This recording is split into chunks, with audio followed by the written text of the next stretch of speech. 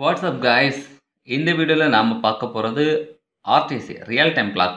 ஒரு DS1307 use பண்ணி எப்படி நம்ம ஒரு RTC மேக் பண்ணலாம் அப்படிங்கிறது தான் ஃபுல்லுமே பார்க்க போறோம். பட் கோடிங்கை ரொம்ப டெப்தா எக்ஸ்பிளைன் பண்ண போறது கிடையாது. என்கிட்ட இருக்க கோட் பெர்ஃபெக்ட்டா ரன் ஆக போகுது. இந்த கோடை வந்து நீங்க உங்க அப்ளிகேஷனுக்கு எப்படி ஆல்டர் பண்ணலாம், ரியல் டைமை வந்து எப்படி அப்டேட் பண்ணலாம் அப்படிங்கிறது ஃபுல்லும் தான் இந்த வீடியோவில் பார்க்க போறோம். Welcome to mission Tamil electronics.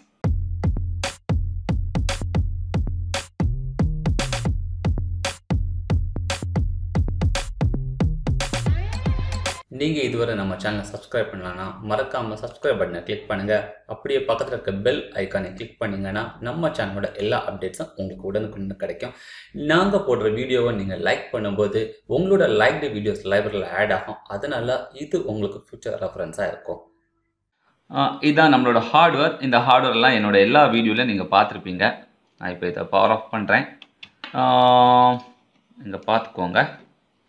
எல்சிடியை remove பண்ணுறேன். இதுதான் நம்மளோட DS1307 சிப். இந்த சிப்புக்கு கண்டினியூஸாக பவர் அப் பண்ணணும். ஏன்னா ரியல் டைம் கிளாக்கை பொறுத்த வரைக்கும் டைம் பவர் ஆஃப்ல இருந்துன்னா அப்டேட் ஆகணும் அப்படிங்கிறதுக்காக ஒரு CMOS பேட்டரி கொடுத்துருக்கோம். இதோட சர்க்யூட் வந்து நீங்கள் இன்டர்நெட்டில் போனீங்கன்னா ரொம்ப கிளாரிட்டியாகவே கிடைக்கும். ஏன்னா ரொம்ப சிம்பிள் சர்க்யூட் தான். பட் இது I2Cயில் ஒர்க் ஆகிறனால இதோட IO பின்ஸ், அதாவது சீரியல் கிளாக் சீரியல் டேட்டாவை இந்த போர்டில் போர்ட் 3.6 அண்ட் 3.7 கனெக்ட் பண்ணியிருக்காங்க. ஸோ நாம் அதையே நம்ம ஃபாலோ பண்ணணும். ஓகே, ஃபர்தராக இதில் சொல்லணும்னு பெரிய விஷயங்கள் கிடையாது. நான் இதில் நோட் அண்ட் கண்ட்ரோலர் யூஸ் பண்ணியிருக்கேன். ஸோ ISP வழியாக நான் டவுன்லோட் பண்ணேன். நீங்கள் அதில் பார்த்துக்கலாம். LCD நான் இன்டர்ஃபேஸ் பண்ணிக்கிறேன். ஸோ LCD எல்லாமே கனெக்ட் ஆயாச்சு. இப்போ வந்து நம்ம இதில் கோடை எப்படி ஆல்டர் பண்ணலாம் அப்படிங்கிறத நாம் ஃபுல்லுமே பார்ப்போம். ஓகே, இது நம்மளோட கோடிங். நம்மளோட மெயின் ஃபைல் நான் இருக்குது DS1307. இந்த ப்ரோக்ராமில் என்ன பண்ணியிருக்காங்க, ப்ரோக்ராமை வந்து நான் கீழே லிங்க்கில் டிஸ்கிரிப்ஷனில் கொடுத்துருக்கேன். நீங்கள் போய் அதுலேருந்து டவுன்லோட் பண்ணி எடுத்துக்கோங்க. இந்த ப்ரோக்ராமை நீங்கள் ஓப்பன் பண்ணிங்க அப்படின்னா 5 சப்ரூட்டின் C ஃபைல் டெவலப் பண்ணியிருக்காங்க. டெவலப் பண்ணி அந்த ஃபைலை கால் பண்ணியிருக்கு. ஓகே, நீங்கள் எடிட் பண்ண வேண்டியது மெயின் ப்ரோக்ராம் மட்டுமே. உங்களோட அப்ளிகேஷனுக்கு ஏற்ற மாதிரி சப்ரூட்டினை நீங்கள் எதுவுமே பண்ண வேண்டிய அவசியம் கிடையாது. ஒரே ஒரு சேஞ்ச் மட்டும் பண்ண வேண்டியிருக்கும். இப்போ ஒவ்வொரு சப்ரூட்டினோட யூஸ் என்ன அப்படின்னு பார்த்துருவோம். DLY எதுக்காகனா டிலே ஃபங்க்ஷனை சின்ன சப்ரூட்டின் எழுதியிருக்காங்க. மில்லி செகண்ட்ஸாக இருக்கலாம், இன்னொன்று micro seconds. This is delay underscore micro seconds, delay underscore milli seconds. தேவைக்கு ஒரு சப்ரூட்டின். அதுக்கு அடுத்தது பார்த்தீங்கன்னா LCD சப்ரூட்டினை எதுக்கு எழுதியிருக்காங்க அப்படின்னா LCDயோட மெயின் ப்ரோக்ராமை வந்து இங்கே மெயினில் கால் பண்ணாமல் சப்ரூட்டினில் எழுதியிருக்காங்க. LCD பற்றி நான் ஏற்கனவே வீடியோவை போட்டிருக்கேன். நீங்கள் அந்த வீடியோவை பார்த்துட்டிங்கன்னா LCD வந்து எப்படி ஒர்க் ஆகுது அப்படிங்கிறது தெரியும். இதில் வந்து அந்த LCDயை கொஞ்சம் கூட அட்வான்ஸ்டாக நம்மளோட ஃபங்க்ஷன் யூஸ் பண்ணி எழுதியிருக்காங்க. அதனால குழம்பிடக்கூடாது. LCDயோட கோடை வந்து டிஃப்ரெண்ட் டைப்ஸில் எழுதலாம். இதில் ஒரு ஸ்டைலில் எழுதியிருக்கு, அவ்வளோதான். பட் LCDக்கு எப்படி பேசிக்காக கோடு எழுதணுங்கிறது அந்த வீடியோவில் இருக்குது. அந்த வீடியோவை பாருங்கள். அதுக்கு அடுத்தது பார்த்தீங்கன்னா I2C.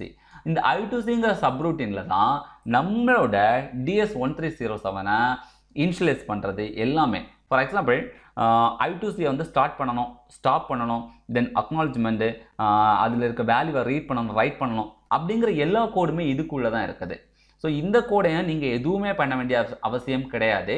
ஆனால் ஒரு சேஞ்ச் என்ன அப்படின்னா, உங்களோட ப்ராஜெக்ட் போர்டில் நீங்கள் வந்து DS1307 இருக்குன்னா அதில் சீரியல் கிளாக் அண்ட் சீரியல் டேட்டாவை எந்த போர்ட்டில் கனெக்ட் பண்ணியிருக்கோ அந்த போர்ட்டை நீங்கள் இங்கே பாயிண்ட் பண்ணணும். இங்கே 3.7 3.6 இருக்குது.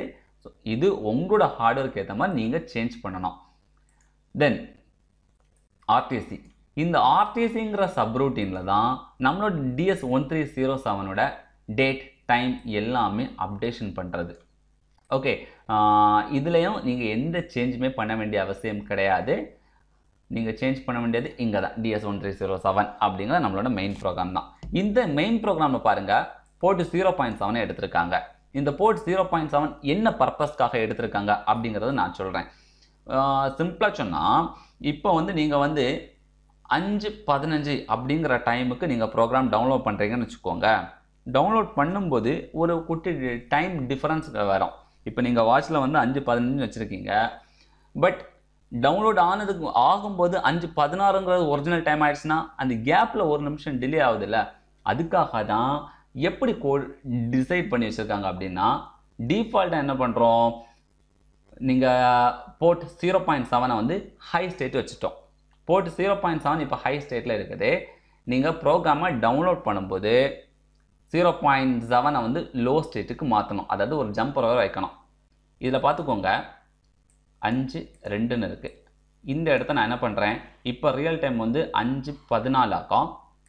நான் இதை 5:16ன்னு வைக்கிறேன். 5:16ன்னு வச்சுட்டு இப்போ நான் கோடை டவுன்லோட் பண்ணுறேன். டவுன்லோட் பண்ணி எக்ஸிக்யூட் பண்ணால் என்ன ஆகும், ஒரிஜினல் டைம் 5:14 தான், ஆனால் எல்சிடியில் என்னன்னு வரும், 5:16ன்னு வரும். அப்போ என்ன பண்ணலான்னா, நீங்கள் 5:16லேருந்து டைம் கரெக்டாக ட்ராவல் ஆகணும் அப்படின்னா போர்ட் 0.7க்கு ஒரு ஜம்பர் ஒயரை கிரவுண்டு கனெக்ட் பண்ணணும். கிரவுண்டு கனெக்ட் பண்ணிட்டு கரெக்டாக 5:16க்கு உங்கள் ஹார்ட்வேரை ரீசெட் பண்ணிட்டீங்கன்னு வச்சுக்கோங்க. இந்த டைம் அப்படியே உங்களோட DS1307ல் அப்டேட் ஆயிரும். எப்படி, நீங்கள் எப்போ உங்கள் ஹார்ட்வேரை ரீசெட் பண்ணுறீங்களோ அப்போது இந்த டைம் 5:16ங்கிற டைம் நீங்கள் உங்கள் வாட்சையும் பார்த்துக்கணும். 5:16 ஆகுதா அப்படின்னு பார்த்துட்டு எப்போ 5:16 ஆகுதோ அப்போ கரெக்டாக ரீசெட் பட்டனை ப்ரெஸ் பண்ணிட்டீங்கன்னா உங்களோட ரியல் டைம் வந்து அப்டேட் ஆயிரும். ஏன் அப்படின்னு நான் சொல்கிறேன்னா, அதுக்கப்புறமா நீங்கள் வந்து அந்த ஒயரை ரிமூவ் பண்ணி விட்டுட்டீங்கன்னு என்ன ஆகும், போட்டு 0.7 ஆட்டோமேட்டிக்காக ஹை ஸ்டேட்டு போயிடும். எப்போவுமே சிப் ஆன் பண்ணோன்னா இன்ஸ்டலேஸ் ஆகிவிட்டு ஒயில் ஆஃப் ஒன் லூப்புக்கு வந்துடும். அப்போ எப்போவுமே ஒயில் ஆஃப் ஒனில் வந்து லூப்பில் இருக்கும்போது என்ன ஆகும், டைம் அப்டேட் ஆகிட்டே இருக்கும். ஏற்கனவே ஹார்ட்வேரில் CMOS சிப் இருக்கிறனால நீங்கள் திருப்பி எத்தனை தடவை பவர் ஆஃப் அண்ட் ஆன் பண்ணாலும் ரியல் டைம் கரெக்டாக வந்துக்கிட்டே இருக்கும். ஆனால் நீங்கள் 0.7ங்கிற பின்னில் மறுபடியும் நீங்கள் வந்து ஒரு கிரவுண்டு பின்னை வச்சுக்கிட்டு நீங்கள் ஹார்ட்வேரை ரீசெட் பண்ணிங்கன்னு என்ன ஆகும், நீங்கள் இப்போ எந்த டைம் வச்சுருக்கீங்க அந்த டைம்லேருந்து வந்துட ஆரம்பிச்சிடும். அந்த இடத்துல கொஞ்சம் கவனமாக இருக்கணும். தென் இந்த ஃபங்க்ஷனும் நம்ம தெரிஞ்சுக்கணும். DS1307_set_time தென் டைமிங். இங்கே பார்த்துக்கோங்க, ஃபஸ்ட்டில் இருக்கிறது டே, அடுத்தது மந்த், இயர். ஸோ இன்னைக்குள்ள டேட் 9 ஜூலை 7 2020 அப்படிங்கிற 20. தென் இந்த 2 இருக்குது பாருங்கள், இது ஆக்சுவலாக எதை பாயிண்ட் பண்ணுதுன்னா டே ஆஃப் த வீக். இந்த டே ஆஃப் த வீக்குங்கிற வேரியபிளுக்கு நீங்கள் 2-ஐ பாஸ் பண்ண என்ன ஆகும் அப்படின்னா வாரத்தோட முதல் நாள் மண்டே அப்படின்னு டிஃபைன் ஆயிரும். அதே நேரம் 2க்கு பதிலாக நீங்கள் 1 கொடுத்தீங்கன்னு வச்சுக்கோங்க, என்ன ஆகும்னா வாரத்தோட முதல் நாள் சண்டே அப்படின்னு டிஃபைன் ஆகும். அது உங்கள் சாய்ஸ், நீங்கள் எய்தர் 2 or 1 உங்கள் அப்ளிகேஷனுக்கு ஏற்ற மாதிரி. அதுக்கு அடுத்தது நீங்கள் time, hours, minutes, seconds. Okay, so நான் இப்போது 5:16 ஏற்கனவே ஆயிடுச்சு. நான் இதை வந்து 5:16க்கு பதிலாக 5:18ன்னு வச்சுக்கிறேன். ஓகே, 5:18ன்னு வச்சாச்சு. இப்போ நான் இதை கம்பைல் பண்ணுறேன். ஒயில் ஆஃப் ஒன்றுக்குள்ளாடி நீங்கள் கவனிச்சிங்க அப்படின்னா இந்த டைமை தான் கேரி பண்ணியிருக்காங்க. பட் இதில் நீங்கள் தெரிஞ்சுக்க வேண்டியது DAYங்கிற வேரியபிளில் டேட் இருக்குது, MTHங்கிற வேரியபிளில் மந்த் இருக்குது, இயருங்கிற வேரியபிளில் இயர் இருக்குது. Similarly hours, minutes, seconds. Okay, இந்த இடத்த வந்து நீங்கள் உங்கள் ஸ்டைலில், ஃபார் எக்ஸாம்பிள் உங்களுக்கு இந்த டைமுக்கு ஒரு அலாரம் அடிக்கணும் அப்படின்னா HRSல தான் இப்போ வந்து உங்களுக்கு டைம் கிடச்சிடுமே. அப்போ இஃப் சும்மா ஒரு ஃபங்க்ஷன் மாதிரி தான், if HRS is W=6 6 money logic land M-double =0. அப்போ 6 மணிக்கு ஒரு ப்ராசஸ் நடக்கிற மாதிரி. ஓகே, இப்போ இந்த வேரியபிளில் வேல்யூ இருக்குங்கிறது உங்களுக்கு கிளியராக தெரிஞ்சிருக்கு. ஓகே, 17 ஆயிடுச்சு. ஸோ 18க்கு பதிலாக நான் இதை ஒரு 20ன்னு வைக்கிறேன். ஓகே, 20ன்னு போட்டாச்சு. நான் கம்பைல் பண்ணுறேன். இப்போ நான் டவுன்லோட் பண்ண போகிறேன். ஹார்ட்வேரில் ஏற்கனவே டைம் பக்காவாக அப்டேட் ஆகிட்டு இருக்குது. நான் போட்டு 0.7 நான் கிரவுண்ட் வச்சுக்கிறேன். இப்போ நான் டவுன்லோடிங் போகிறேன். Note and software, note and ISP program எடுத்திருக்கேன். லோடு ஃபைல், நம்மளோட ஹெக்ஸ் ஃபைல், அப்டேட் சிப் கொடுக்குறேன். அப்டேட் சிப் கொடுத்தோன்னா ரீசெட் பண்ணுறேன். ஸோ ப்ரோக்ராம் டவுன்லோட் ஆகிடுச்சு. டவுன்லோட் ஆனப்புறம் பாருங்கள் 5:20 அப்படின்னு சொல்லிட்டு வந்திருக்கு.